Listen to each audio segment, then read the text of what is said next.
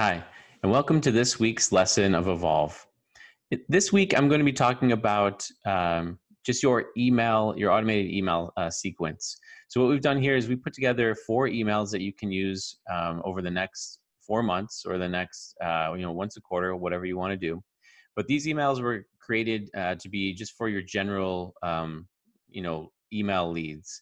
So anytime that you say go into a complex and you get a property manager's email address or regional vice president's email address, you would put that into your email marketing system. And then that way they're on your list. And at that point, they're just in their general information list, right?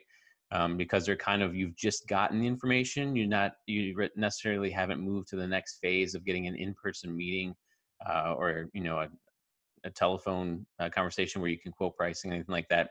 So this is really just your soft selling stages. And you're creating a funnel, that they're just kind of getting into, and so that they can stay top of mind. So we created 4 of these so that you could use these, once per quarter if you want to take these verbatim, or just to kind of give you an idea of what just a general email sequence would look like that you can set up as an automated system. So in any email campaign system you use, whether it be MailChimp, which we recommend because it's the first 2,000 emails are free, or Aweber, which we've used before, and Drip and some other campaign managers like that. You can actually create a email sequence that when an email is added to your list, it will automatically send the first email, and then you can schedule another email to send, say, 30 days later, and then you can send another email to send 30 days after that, second email, and so forth. So you can really have a tier or a 1 month touch basis where you've totally now just automated your email sequences, that once someone gets on your list, you don't even really have to necessarily reach out to them manually and stay top of mind. They're at least getting your email once a month, just to, like I said, stay top of mind. So in this first email up top, we're just trying to think of something, the email subject line would be bolded. And like I said, you can read these and see if it's something that will work for you. You can reword them. You can use them as ideas of what to do. But what we did is we took essentially a general topic of what, the Valet Trash service is kind of about, or what some of the hot buttons might be. And you just create a small email around it, just once again, to stay top of mind. So if they get it, they can read it and say, oh, all right, that works for me. Maybe I should reach out and call now. So for this one, Trash Valet Service, the magic amenity. So it just pretty much goes through, the amount that Valet Trash is one of the only amenities that makes you money, unlike the pool that costs you money, or the tennis courts cost you money, clubhouse costs you money. Valet Trash is really there to, bring in revenue for their complex. And just a couple other, issues that it raises, not having to go outside and inclement weather if you're, the person that lives there, or even having an option of recycling, where they can just set the recycling out and you'll take care of it down at the bins that are on the site as well. And then it just we put a small call to action in there. When you're ready to discuss Valet Trash amenity as it applies to your specific needs, please give us a call. We can show you how to add to your bottom line without adding to your budget.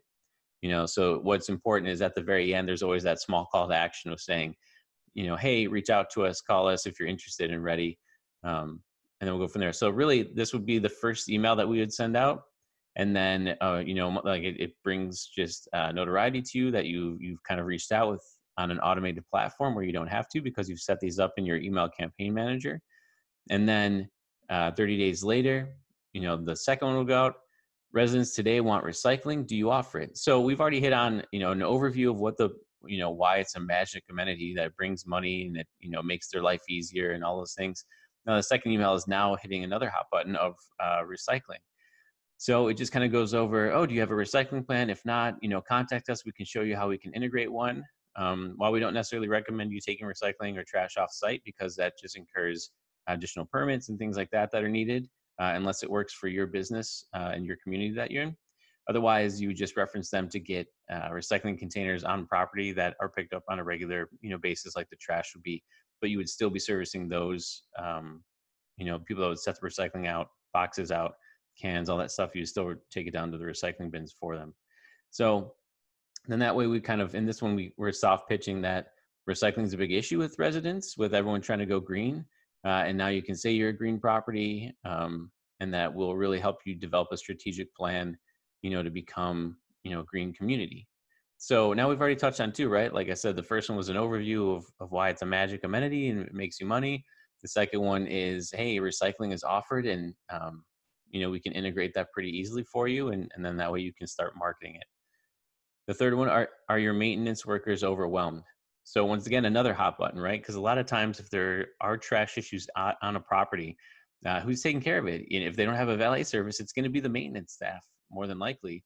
They'll have to go up and do the trash outs of the units. They'll have to go up and make sure the breezeways are clear. All these things that add up to time when they should be, painting or fixing things. Because if you think about it, a 300 unit complex or even 400, decent sized complexes that are your average are getting a lot of traction. You're probably getting 20 to 40 move outs monthly. That's them having to go and assess the property, fix the property, paint the property, and that's the maintenance staff that's doing that stuff. While on top of it, taking care of all the other general maintenance issues around the property that turn up. So this is just another good hot button to say, hey, we're here to help, your maintenance workers not feel overwhelmed, and we can do that for you. So the fourth one that we would send out after that is, money's funny. Are you laughing at your bottom line? So once again, we're touching now base back on the fact that we can have an amenity that brings you money, right? So, would your owner be overjoyed with an additional 54,000 per year on their bottom line? Right away, it's an attention getter. You're kind of putting a large scale number up there of saying, hey, if you're a decent sized complex, um, you can actually do that. So, so really we're setting ourselves up that you can take these emails word for word if you want, or you can create your own based off of them, and you can actually put them once again in your email. So in MailChimp, you would just go in and you would do a scheduling out of emails under a certain list. And then, like I said, you can create and send those emails automatically once an email is put on it.